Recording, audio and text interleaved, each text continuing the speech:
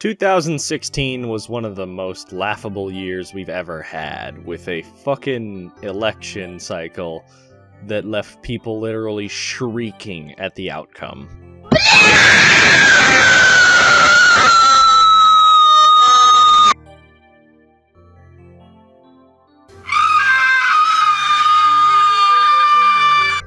And most people, like me, just didn't give a shit about who won. But it was a very eventful year.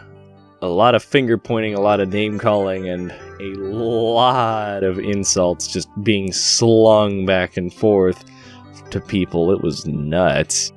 And then you got 2017, which is the year of confusion, because I don't even remember what happened in 2017 other than Destiny 2 coming out. Then you have 2018, which was a fucking clusterfuck. This year kinda sucked. We're gonna get all the depressing shit out of the way first. There, of course, things happened. Shootings this year were not that great. There's all the bad shit that happens, and Attica died. So now that all the bad shit's out of the way, we're gonna talk about the bad shit that's not bad shit. Anthem! You fuckers! Goddamn it, EA! You fucked up a game that could have been great, because you basically told BioWare to finish the goddamn game or to fuck off. And they weren't done. But nope. EA didn't give a shit. EA just wanted the game out so they could make money fast, because they're a bunch of assholes. And what happens when you just let a fucking company make a game that you own? Oh yeah, Jedi Fallen Order happens, and a good Star Wars game is born.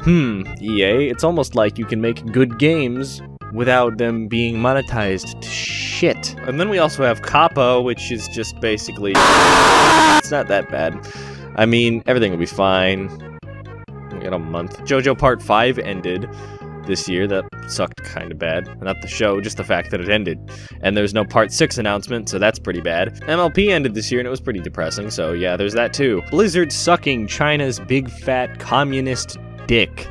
Yeah, good job, guys. You got the whole internet to make fun of you, and you got me to make a meme on you. Alright, some things I found bad about 2019, you say?